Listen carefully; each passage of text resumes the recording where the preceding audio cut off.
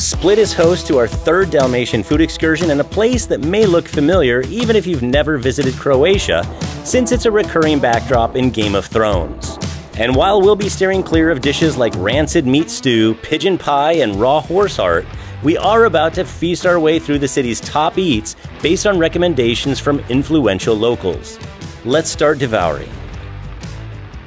We are not done with Croatia. We are here in Split and we're gonna spend the whole day here tasting the best bites in this city. But we're doing it all on our own. We've done our own research with a little help from our Espresso concierge and trip planner. But for the most part, we're on our own. We're gonna have to navigate through the city and it's a little confusing, to be honest. So we'll see how we do. Okay, we're outside the palace now, so it should be easier from here on out. Okay, here it is. By the way, we don't speak any Croatian, so we're probably gonna hack some of the names today. But we are here at Odmah Iza. It means just behind, and it's just behind this theater area here. And we're gonna get something really sweet for the kids. They're in for a real treat. Cute decorating. Choosing from all the options is already a challenge, but since the menu's written in Croatian, we're relying on an illustrated version so the kids can pick by picture. When I saw their Instagram feed, I knew we had to come here, but it's the first stop of the day, so I'm getting some coffee. The kids, hot chocolate. But that's not the only thing that they serve. They have cocktails, Phil's getting some Prosecco. Thank you. And they have some really yummy, savory breakfast dishes too. But look how cute it is. Look at that presentation. She was playing, because she would like slowly, like I put my hand in front of her face, she'd go like, Colt's favorite part about Split, probably Croatia, is all the cats. There are a lot of cats here.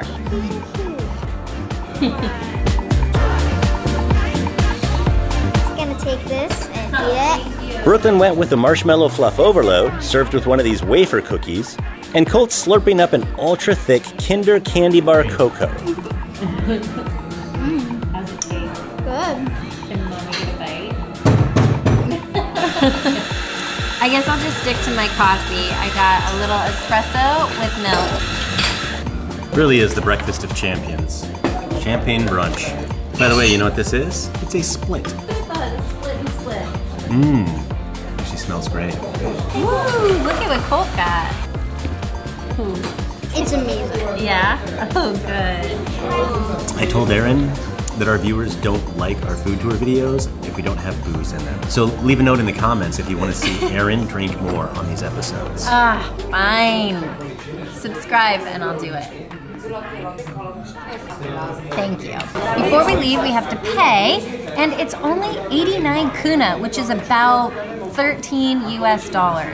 And that's including the espresso, the 2 hot chocolates, and Phil's champagne.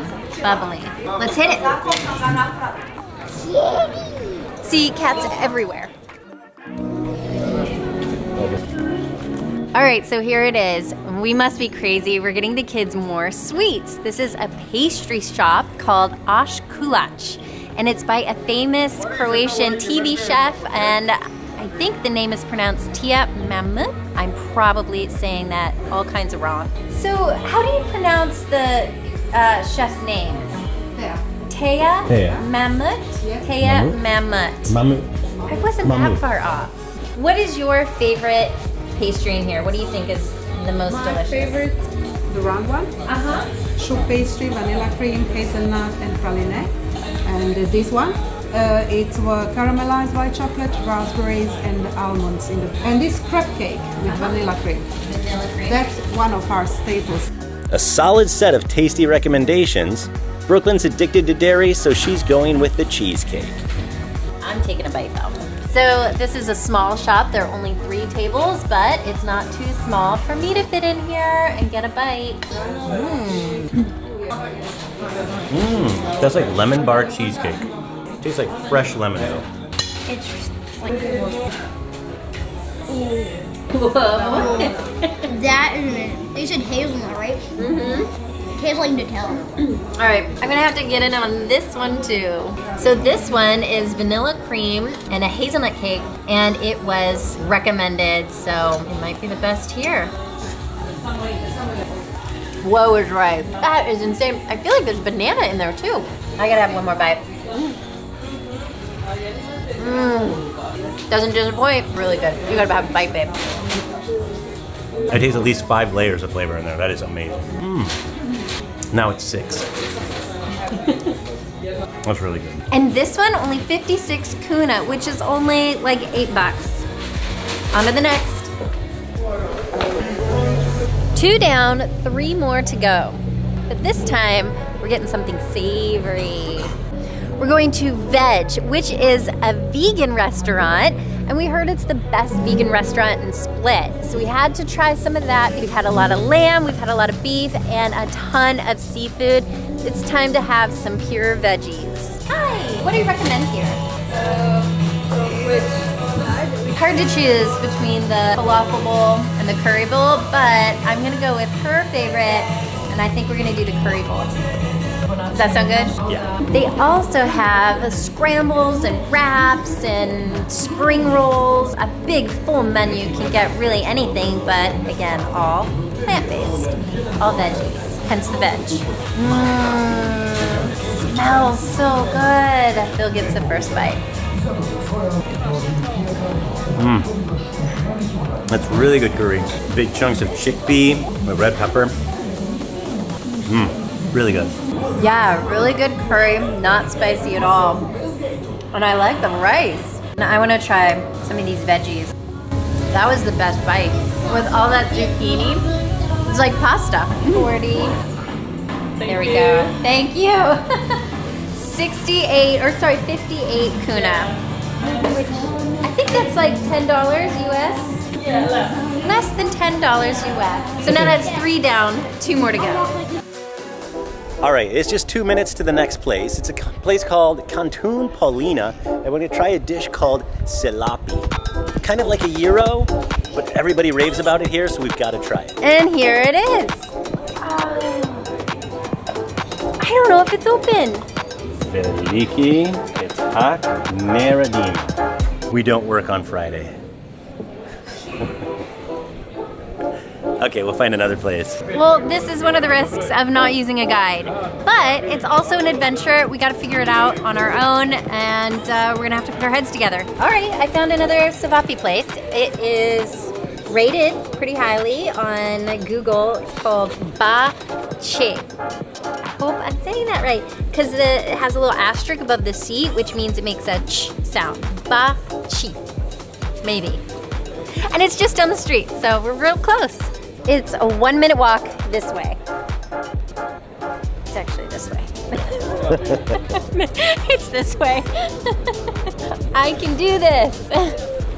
Right there on the corner. It all works out in the end. Can't understand anything on the menu, so we asked the owner here, what was the most typical, the most common Ćevapi? And she told us this one. And we didn't even know what these numbers mean, but we chose the one in the middle. So we're getting 7. And now we have to figure out how to eat it. We said go with everything. So we have a few things on the side that I think we're gonna just kind of shove into this pita-like bread. I have an idea. Here's what we're gonna do. I'm gonna make you an amazing bite, baby. Then get you some meat. All right, let's see what this is. Roasted red pepper. I know you like red pepper, so I'll give you extra. Ricotta? No. Oh, way more flavorful and pungent than ricotta. And then some onion. There you go, baby. Brilliant idea, babe. Bill's always a problem solver. And I'm a mess maker. So the meat tastes a lot like sausage, and the red pepper flavor is really good, especially with that cheese stuff. It is a little bit messy to eat though. And the bread definitely doesn't taste like pita. It's definitely more of a white rustic bread. Thank you. You're welcome. I thought it would taste like sausage. No, that's like just like steak. Oh, well there you go, a different opinion. I see sausage, he says steak. It's amazing. Interesting texture, like a Salisbury steak or even like one of those veggie patties, but really good. So what do you think, sausage or steak? I'm gonna eat it just this part and tell you. hamburger. So now we have 3 different meats. We don't know what it tastes like. Yeah. 44 kuna, which is only $6.30. Thank you. Very good. Last stop is what we always save for last, the best. It's dessert, and of course, it's gelato. Here it is, Luka ice cream and cakes, homemade. So we're in line to go inside. Colt thinks that this is to get cakes, and over there is to get ice cream. So I'm a bit torn. I don't know what to do. What do you think? Should we get ice cream or cake? I think we should get whichever one is in this line. That's fine, but Phil's gonna choose this time. I picked out the other pastries. I want gelato. Let's go over to this line. You promised them gelato, so we have to get gelato. What is the Serenica? Easter bread. Easter bread? Yes, like perfect. This. Yeah. Could I do a scoop and a cone, please? Yeah. Bubblegum or a little banana or something? Yeah, right? That's unique. So cool though. The Easter bread we talked about in one of our other episodes, so subscribe so you see that one. Do you want to try it, bud? Brooklyn, you want to try this? That tastes like banana sauce. So we're not done yet. We have to walk around and walk off some of this food for a bit and head back to our hotel, which is in the middle of Diocletian's palace, which is a 4th century AD humongous palace that was built for the Roman Emperor Diocletian. And we might get lost in it again. So we will see you at dinner. All right, we just spent a few hours in our hotel room, which is kind of cool because it's in Diocletian's palace. Diocletian's palace, thank you. So like literally multiple walls in our room are about 1,700 years old. That's pretty cool. But we spent the entire time trying to get on the internet and trying to get our YouTube episode uploaded because that one is supposed to be out in about 22 minutes ago. Anyway, we're very hungry now, so we're heading to dinner. And we are going to Apriliki Ovako. Apriliki Ovako. And I'm excited about it for 2 reasons. Number 1, I can't find a bad review on it. I can't even find a 4-star review on it. It's 5 stars across the board. And we're gonna have a new dish we've never tried before, and that always gets me really excited. And we found it down this alley. Multi-part menu with a big story. I was told there would be no homework. Surprise plate. I wonder what's in the surprise plate. Yeah, she'll have it. Thank you. So Cole asked for a Croatian drink, and so he's getting pee-pee, which actually looks like a sparkling orange juice. Brooklyn didn't want to get it first because of the name. She was a little skeptical of the flavor, but what do you think? It's warm. What does it taste like? Is it orange? Orange? Orange. Okay. And it's your without a granat. What did you say? Oh yeah. Yeah, she's right. It's super, super earthy. It's gonna be perfect with a meal. Cheers. I love this. I'm reading their story. We are to preserve our heritage and the tradition of our ancestors' cuisine because it contains much more than food. It contains the meaning of living. And that's why we explore traveling through food. Our surprise plate is here. This is enjoyable. I actually want to start with the monkfish liver. It's like crunchy. I feel like there are bones inside. How could that be? I don't know, but it's crunchy. I think it's just the salt. I mean, yeah, it's salt. Okay. My bad. Now I'm gonna try shrimp. Excuse me, it's a prawn, not a shrimp. And the fork just went goosh right through. That's really yummy. I mean, it's cold like you would have like a shrimp salad, but really yummy because it seems like it's cooked exactly enough. All right, cool. You want to try this one? Thank you. You're welcome, buddy.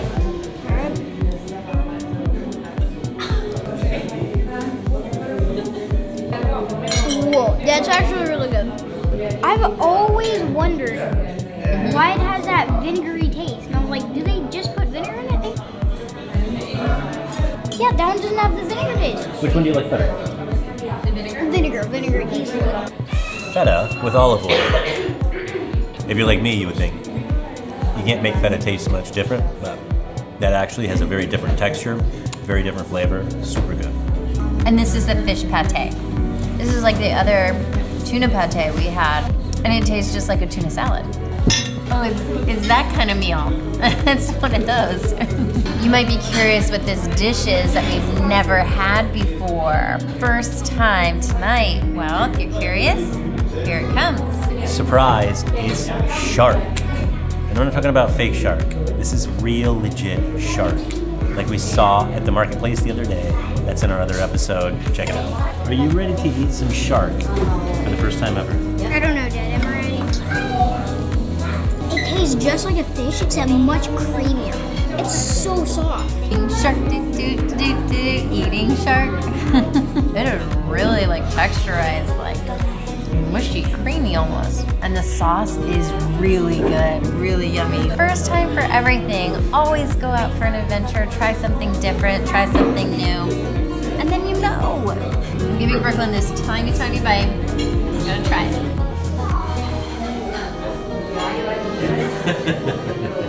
I think she likes it. Such an interesting texture though, not like fish at all. It's almost more like sweetbreads. I like it. Close your eyes and go. We're so full of shark, I can't fit any more shark in me. 964 kuna, which is about $138 for the four of us. Correct me if I'm wrong, but I think that puts us under $200 for a family of 4 for the entire day, 6 different places. It's pretty amazing. Love Croatia.